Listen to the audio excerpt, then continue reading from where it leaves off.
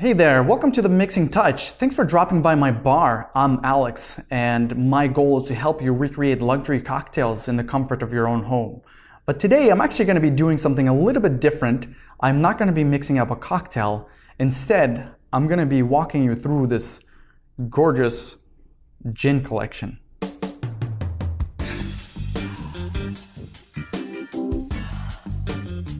I've laid out here in front of you a very diverse selection of gins, each one having its own unique characteristics and bringing something special to the table. First off, we have the Bombay Sapphire with its very sleek, squared off blue bottle and Queen Victoria on the cover. This is one of the most popular and most accessible gins on the market. What a lot of people don't realize is that Bombay Sapphire is actually owned by Bacardi, the same company that's well known for rum. Bombay Sapphire gets its name from the fact that gin was extremely popular in India during the British rule. The sapphire in the name comes from the Star of Bombay, which is a very impressive sapphire gem that sits on display at the Smithsonian Institution in Washington, D.C. And the blue bottle is clearly an attempt to mimic that sapphire gem. This is 47% alcohol by volume, and it's made out of 10 different ingredients, including juniper, coriander, and lemon peels. It has a floral scent with a hint of sweetness from the lemon peels. Next I have Junipero gin. Junipero is a Spanish word for juniper, and this is made by Anchor Brewing Company in San Francisco, the same company that's known for Anchor Steam beer. So that same facility has a distillery and a brewery, and you can imagine how amazing the aroma must be. As the name implies, this is a very juniper-forward gin. In fact, that's the most common way of describing it.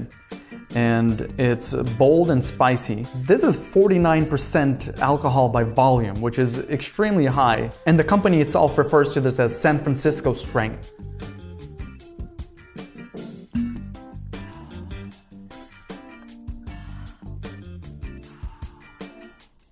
And the scent is very botanical. And I get a hint of coriander at the end. And here you have Plymouth Gin. This is by far the oldest of the bunch. You can think of this as the great-grandfather of gins. This is produced by Blackfriars Distillery, and the company has been around since 1793. But their history actually dates back even further to an old monastery that's been around since the 15th century.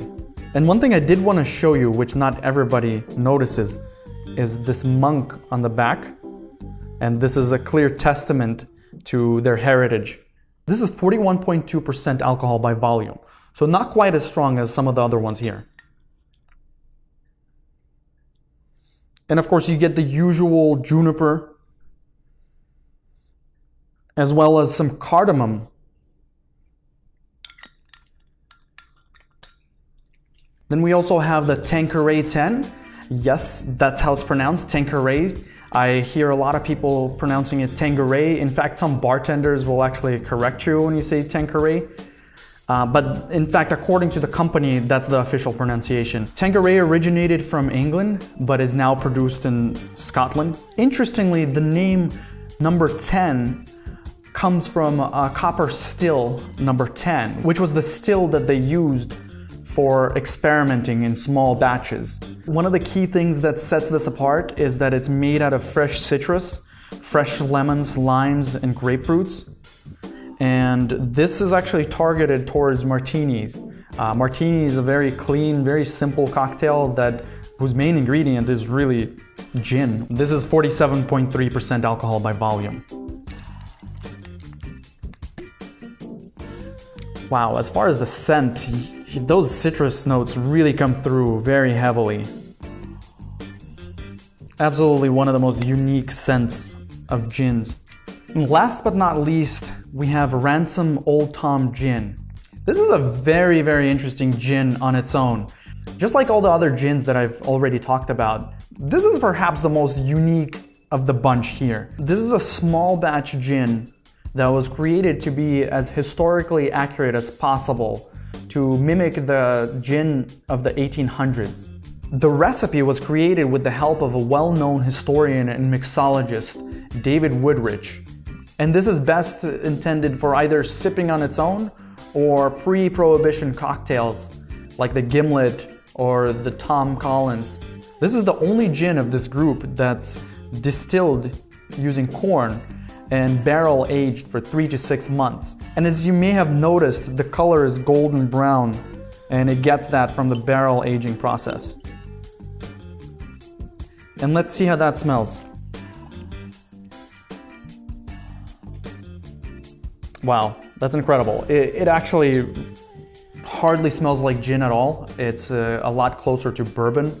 Has a slight brown sugar, vanilla, caramel scent to it. And that's my gin collection. As you can see, every gin has something different to offer. And I hope you enjoyed this. If you did, please give me a thumbs up down below. And why not subscribe to my channel while you're at it, The Mixing Touch.